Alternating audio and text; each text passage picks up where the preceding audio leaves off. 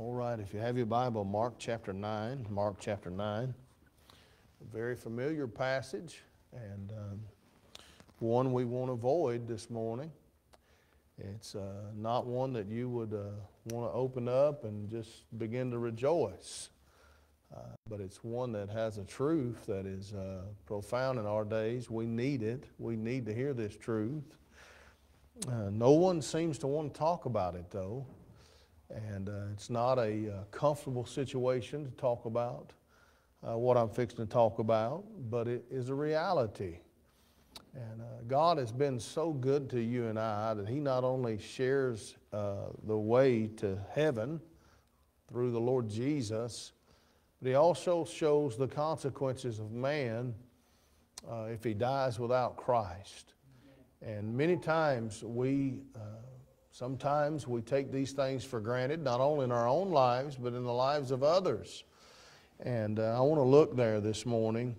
The Lord, Mark chapter 9, and if you would, we'll start our reading in verse 42, and we'll just preach textual.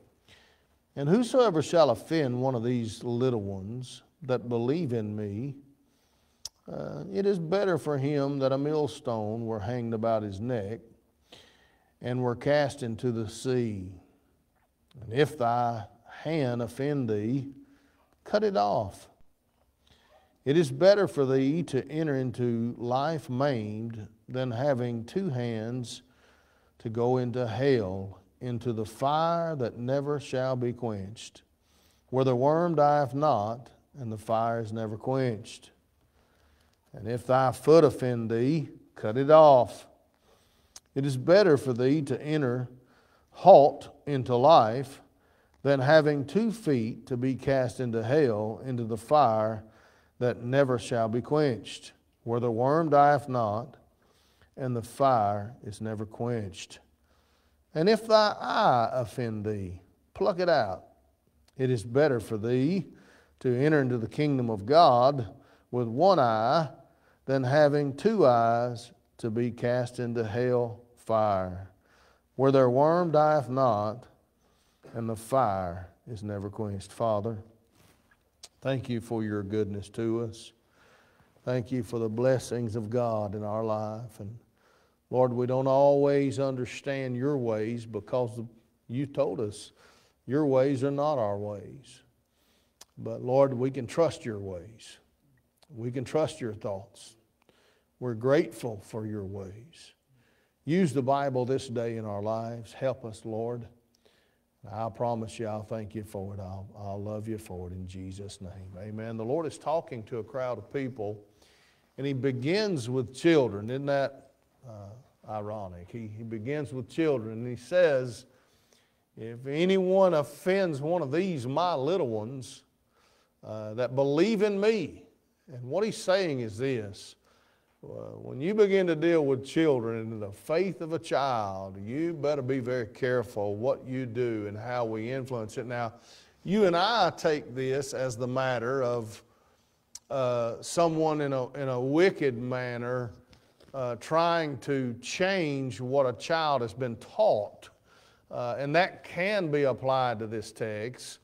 But I don't believe that's the depth of the meaning there.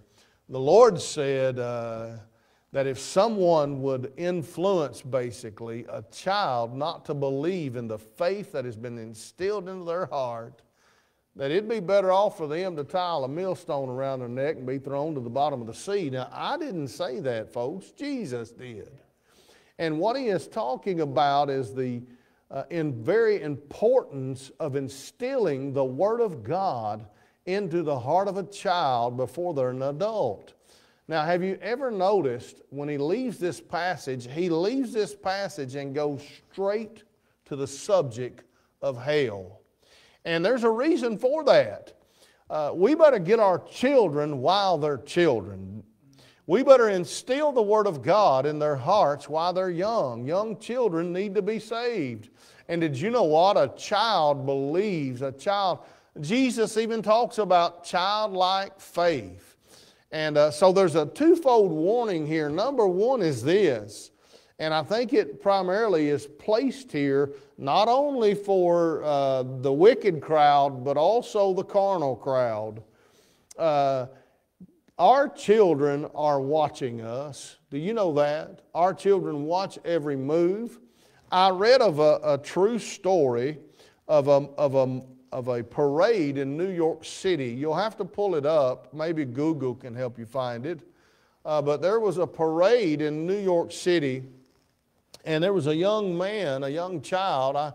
I think he was around 5, maybe 6. I don't really recall his age. I just read of the story. It's been a while since I read it. But there was a major parade through New York City, and his daddy was in the parade. And this young child was on the side of with the crowd with his mother and his family and his siblings.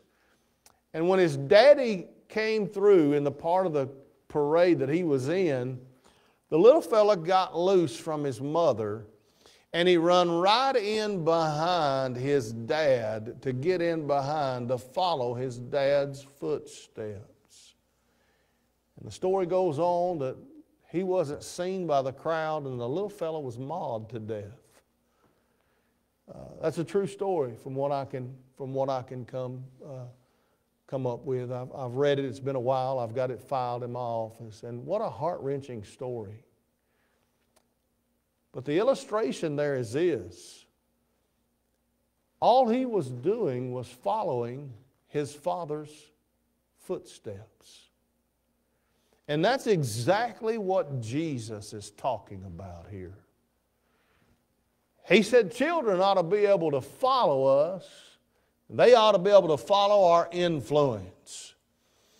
He said when you and I begin to influence them to turn away from God or not to believe and have faith in the Lord, Jesus said it's better to take a millstone, tie it about one's neck, and let them be cast into the bottom of the sea. Now, I didn't say that. And what he's saying is, when you and I turn one from Christ, there are major consequences that escape our minds sometimes. We don't think like the Lord is preaching here much.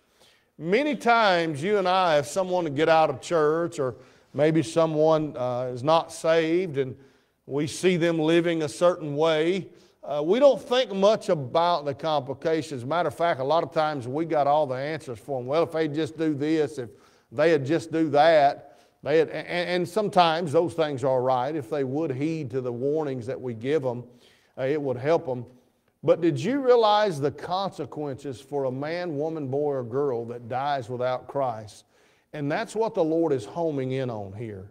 He said, listen, don't ever influence a child's faith away from me, because the consequences are hell. Now look, he's talking about a child, someone who can comprehend the Word of God. They know right from wrong. When a child knows right from wrong, that's when the age of accountability comes in. Now, I don't know what you were taught when you were little, or you were coming up. A lot of our generation, that's my age, we were taught that it was around 12 years old. I totally disagree with that. And I'll tell you why I disagree with that. I'm not saying that it doesn't play a role that sometimes it is 12. I'm saying you can't point to a child at all times and say that when they're 12, then they better get to thinking about their soul. And I say that primarily because of Dash's age. Dash he's been sharp since he was just a little fella. And he knows right from wrong. And the Lord is teaching you and I, when they get to the age of accountability, you don't have to agree with this, okay? This is what I believe the Bible teaches. I believe the age of accountability could be 6, 7, 8, 9, 10 years old if that child really does understand the Word of God. Now, in the midst of saying all that, the Lord is not talking about their age of accountability. He's talking about the influence that you and I and others have on children. We better be careful what we're teaching our children. And then it almost seems abruptly, he just changes the subject. I mean, have you ever read that one? First of all, he's talking about children. He's talking about not influencing them the right way. And then he totally changes the subject and goes to a subject that is very uncomfortable. And, you know, we don't understand the Lord, but we're not supposed to have to understand the Lord. We're just to obey the Lord. Amen? And he talks here about a subject that we don't want to talk about, but I'm going to this morning. Did you know this morning as we sit here as Christians, and I trust and hope that all of us that are here are saved. I hope and pray you are. Boy, God help us if there's someone here that's never truly been saved, and they're come and sit under my voice and they're comfortable under my voice. Lord, help me. But if you're here and you're saved, sometimes it escapes our mind, and the reality of hell escapes us.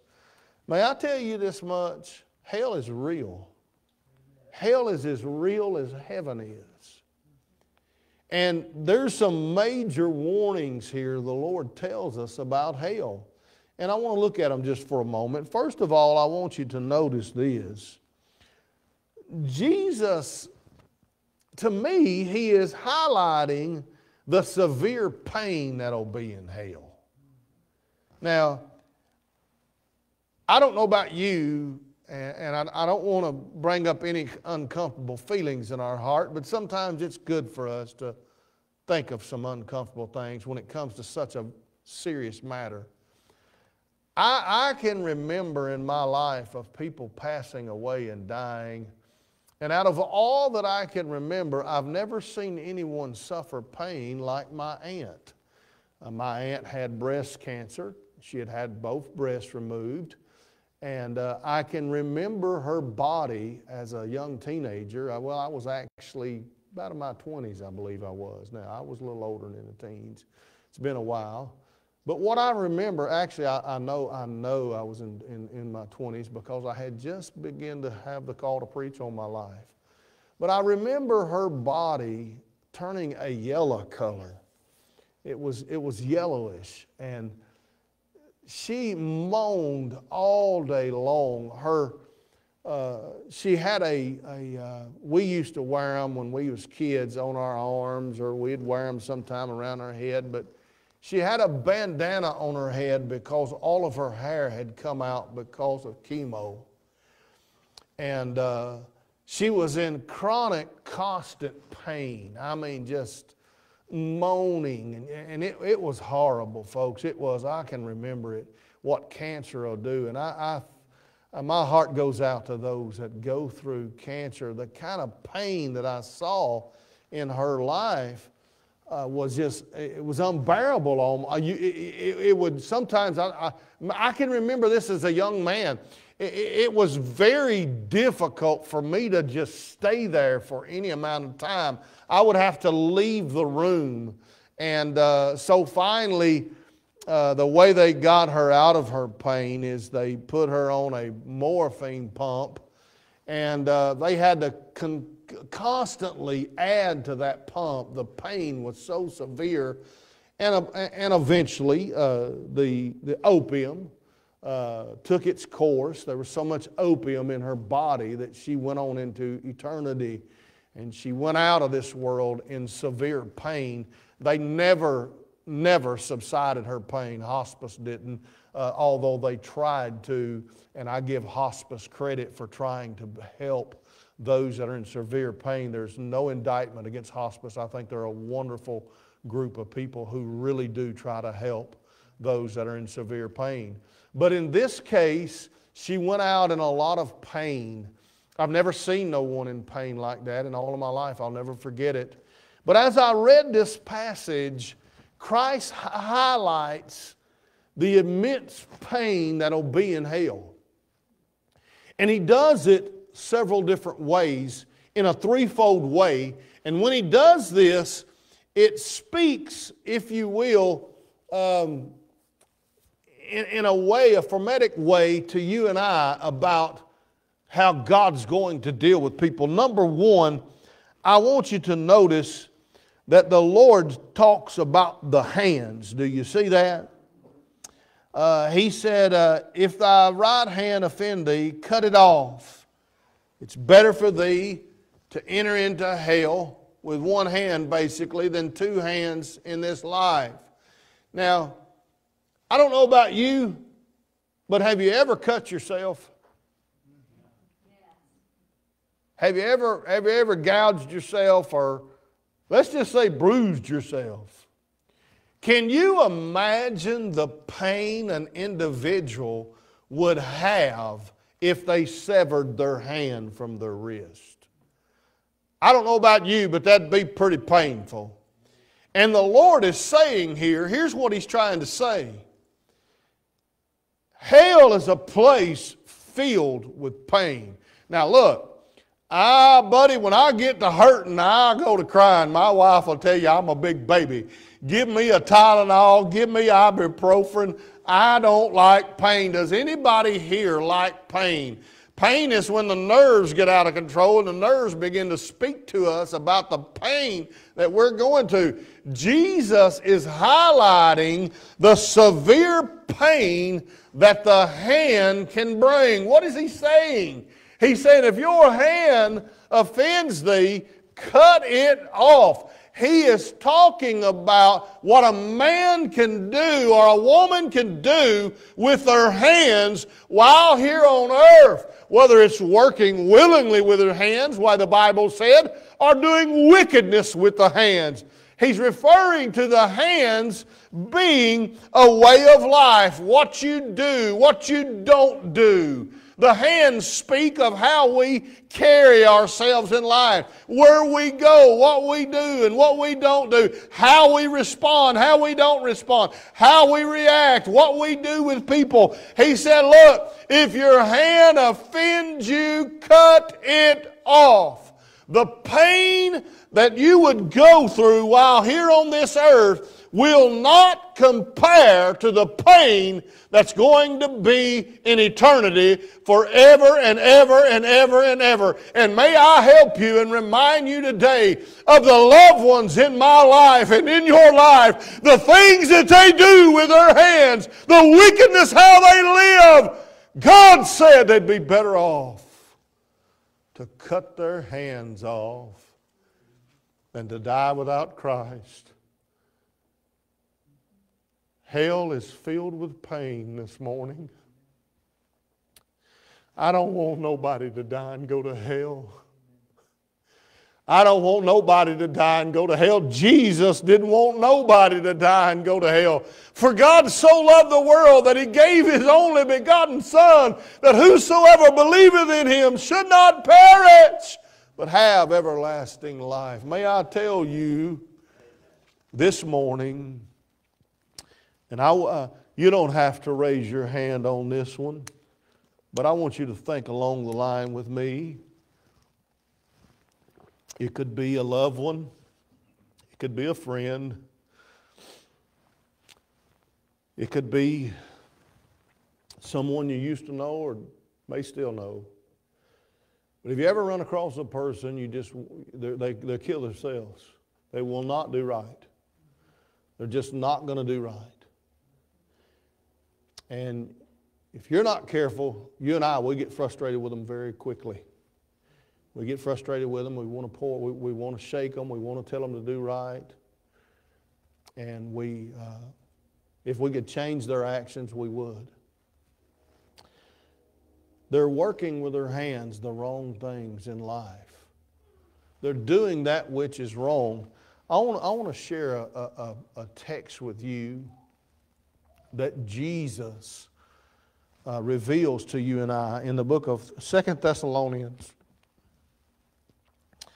2 Thessalonians, if you have your Bible. And I want you to turn with me to 2 Thessalonians chapter 1 and verse 7. You there? All right, look at this. And to you who are troubled, rest with us.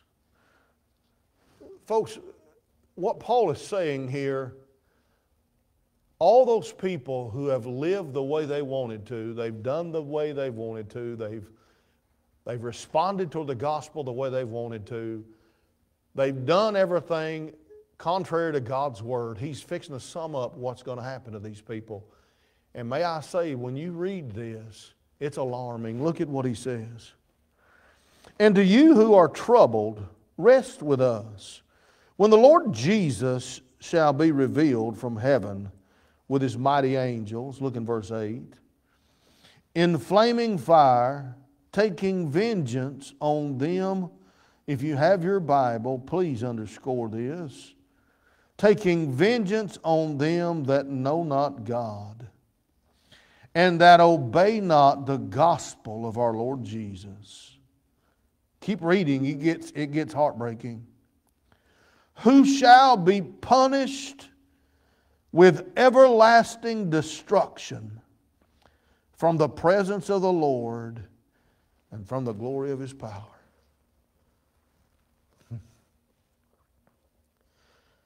We don't think about that much. We only think about what they're doing with their hands and how it affects us. And it does affect innocent people. May I remind you this morning that hell is a place of pain like you can't imagine. And Jesus said, look, if these people would do away with their hands because their ways are causing them to go to, what they're doing is causing them to go to hell. And if they had just, they'd be better cutting them hands off and not having hands, not being able to do wrong, not being able to defy God, not being able to shun the gospel. They'd be better off with no hands. And then he goes to the feet. See, the hands speak of what we do. The feet speak of where we go. And where we go in the path of this life. And I'm telling you, I don't know how many I've preached to. You preach and they just want to go the wrong way.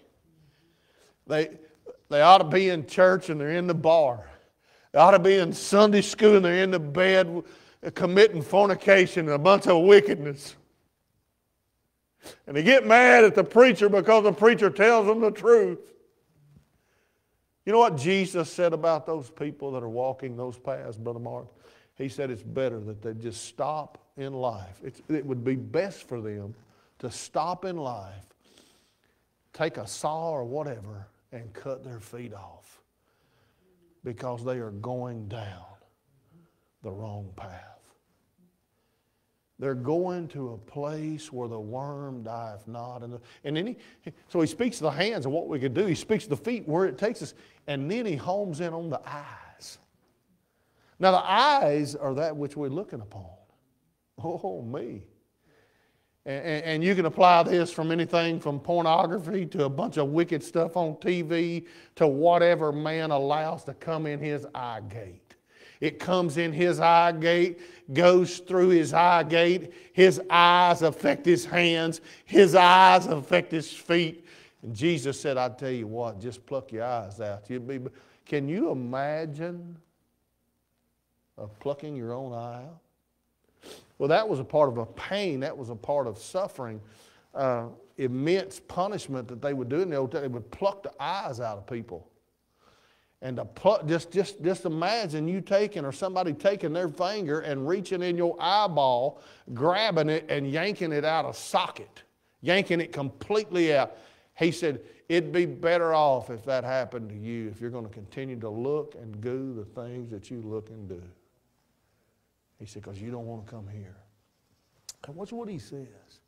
It's not only a place of pain. Pain is one thing. But it doesn't stop there. In other words, he is emphasizing here that the physical pain in this life will never be able to compare to the spiritual pain and physical pain in the afterlife. It's going to be literally unbearable. It's going to be that bad. And he made the statement, he said, where the worm dieth not. But he says this, and the fire is never quenched. He's talking about the power of hell. There's going to be such a demonic power in hell. This fire that he's talking about is going to have so much power, and nobody's going to put this fire out, Brother Chuck. It's going to be unbearable. And you know what? We got people going to this place by droves. They can't see what they're doing. They don't understand where they're going, and some of them don't even really care. And did you know what? If you and I are not careful, we get frustrated with these people. May I help us this morning? We ought to be broken over these people. We ought to be broken. Can you imagine what he is saying here? They have done things their way so long. They have brought so much pain into their own lives. Now they're headed, unless a miracle takes place, they're headed to a place where they're going to be in more pain, in more sorrow, in more heart. I mean, have you ever saw somebody, you look at their life and you say, they're just killing themselves. They don't realize what they're doing. They're causing all these circumstances, all these things are their own fault. Well, you would think that somebody would, eventually you would think that they would learn, but that's not the case. Some people die, and look, when one dies, their problems to you and I on this earth, it doesn't affect us no longer, but their problems have really only just begun. He said, where the worm dieth not. What is he saying? What does he mean, where the worm dieth not? He's talking about the power of prolonging pain and hell and torment forever and ever and ever. It's never going to end. There's no parole. There's no day of getting out. And Jesus said that's where they're headed. Paul said with an everlasting punishment. They're going there. And did you know what this morning? I wonder how many of those people are tied to you and I, and we're really, to be honest with you, I know they have the Lord, but we're really all they have. I get frustrated with people, and I know you do too. But friend, I want to tell you something. He's talking about pain that does not compare to what can be done on this earth. There's no pain like it. And look, when my aunt died, when she died, I can remember my mother and my grandmother saying this. My granny, Mom B, she looked at me and she said, well, Shug, at least she's not hurting right now. She ain't hurting no more. She's in no more pain. But you know, Brother Mark, I kind of feel like I have some confidence that that was a true statement about my aunt. God settled that because I was a young preacher and I was troubled over her heart. And you don't have to believe this, but I was really burdened that she had died and went to hell. I was so brokenhearted. And I said, oh, Lord, I've been there so many times, and I didn't talk with her. I didn't try to help her. Lord, forgive me. And God sealed it to me. I believe in all of my heart she's in heaven. My grandmother told me about her salvation experience when she had gotten saved. And the Lord spoke to my heart out of Revelation, there shall be no more sorrow and no more pain. No more pain. God took the pain away. When a Christian dies, the pain goes away. you and I, we gather in the rooms, we're at the funeral home, and we stand beside the casket and we say things like this, well, at least they're not suffering anymore. How do you know that? You don't know that. You're going to tell me that a drunkard died in addiction to alcohol, who dies with cirrhosis of a liver, or a dope fiend, or someone that's in the wrong way, and you know for sure they've never received Christ, and they're going to stand by the casket and say their pain is ended? No! Jesus said it hadn't. It's only begun. It's only begun. No wonder the Lord wants to encourage you and I to get in church and do what's right and live for God. There's people watching you and I. Children watching us. And what he's saying there, I believe the reason he's tied the children and the millstone to the story of hell, he's saying, Mama, Daddy, you're leading your children right into hell. Living any way you want, doing what you want with your hands, walking where you want to go, looking upon what you want to look at, and the whole time they're following you just like the little fella followed his dad in that parade.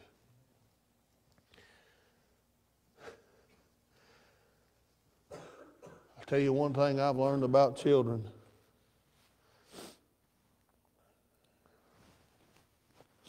Nobody will hurt you like your own children. Confident of it. I've experienced it.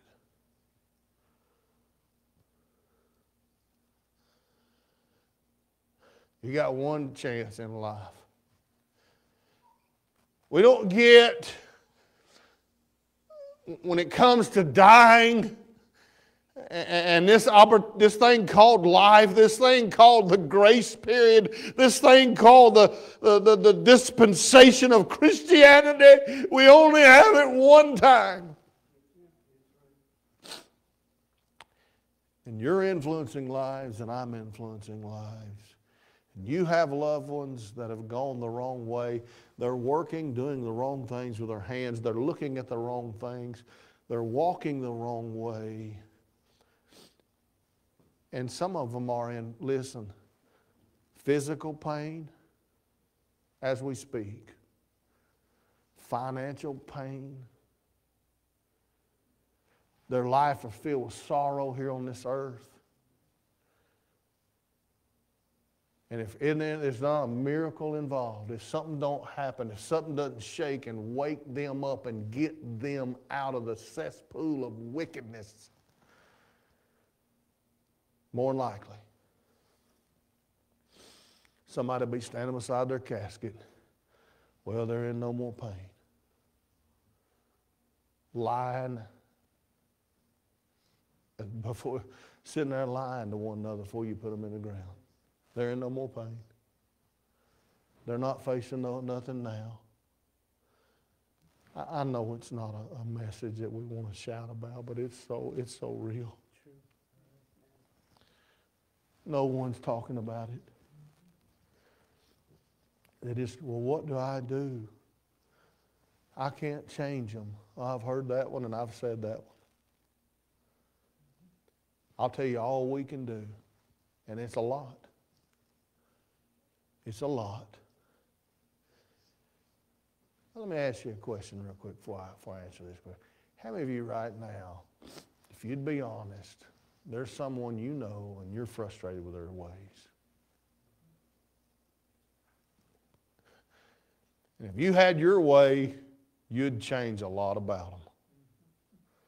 You would. I'm with you.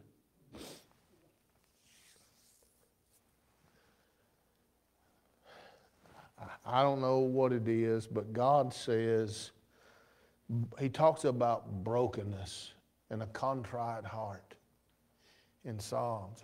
God talks about how that the genuine care and love for someone in rebellion or someone in harm's way. Somehow or another, when I love the unlovable and I grieve over the sin the unlovable is doing, to the extent that it moves me that I can't, sometimes contain my emotions. Somehow or another, I don't understand it. I ain't got it all figured out. But somehow it rings the bell of heaven. It does. Not as though you could wake God up, but it gets God's attention when we get on our face in prayer and agonize for those that we know who are lost. Stand with me if you would. I want to ask you a question. While no one's looking around. Heads are bowed and eyes are closed. Brother Marty, if you play something back there just softly, I'd appreciate it. He's finding something. You say,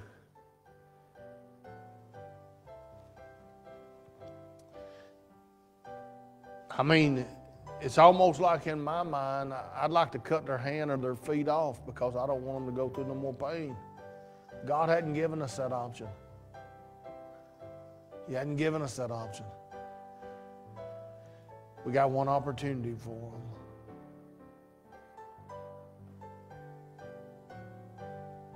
I wonder this morning, as we were preaching, maybe somebody's on your heart, someone you know that is they're headed the wrong way. And boy, if God doesn't do something, it is not going to be good. They're going to be lying around a casket. That could be the thing. Or it could just get worse and worse till it affects us more. And maybe you're here this morning and God, the Lord, has opened your heart to the drastic need in the lives of these people. Paul said, who would be punished with everlasting destruction. And maybe, just might only be in a small way, but it's like the Holy Spirit of God said, I'm talking to you.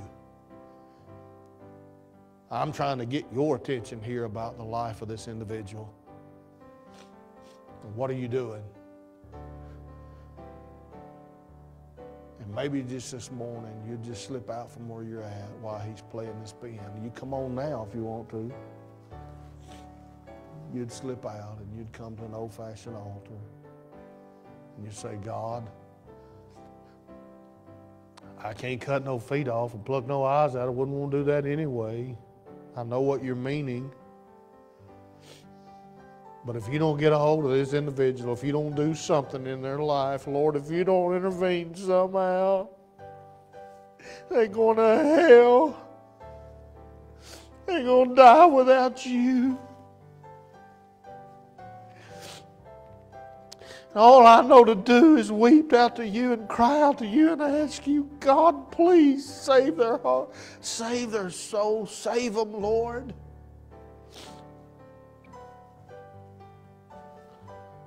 Where the worm dieth not, and the fire is never quenched. Nothing gonna put it out.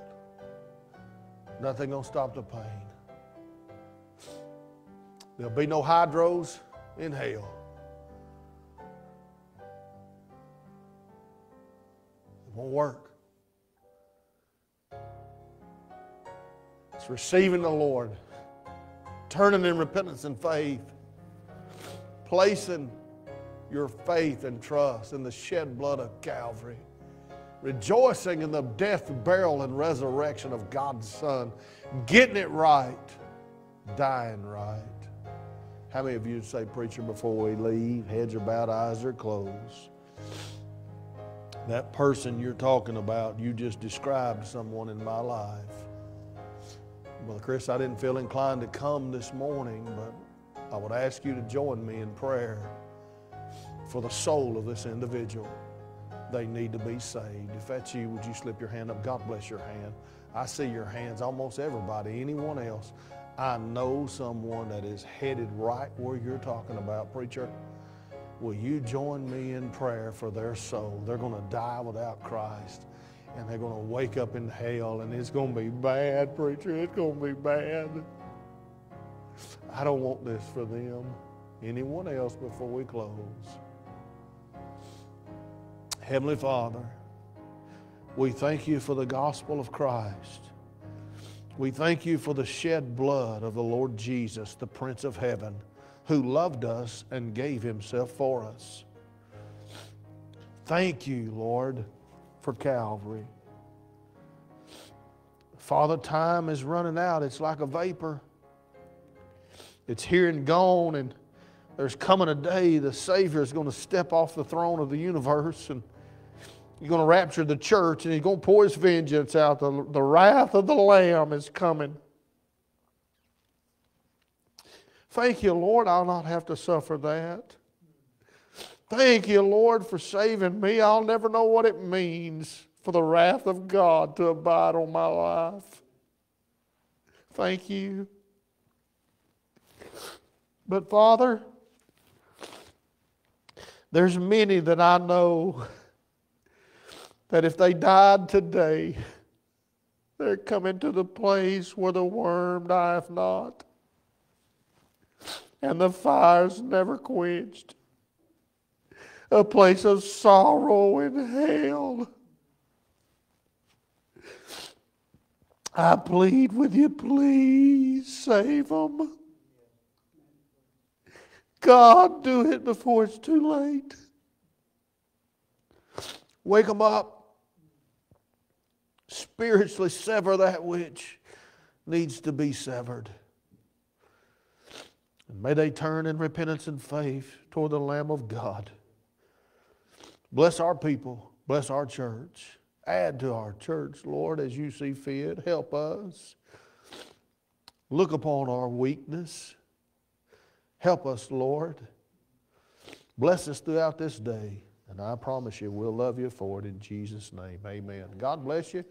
The men will be at the back. If you want to leave your tithe and offerings with them in the back.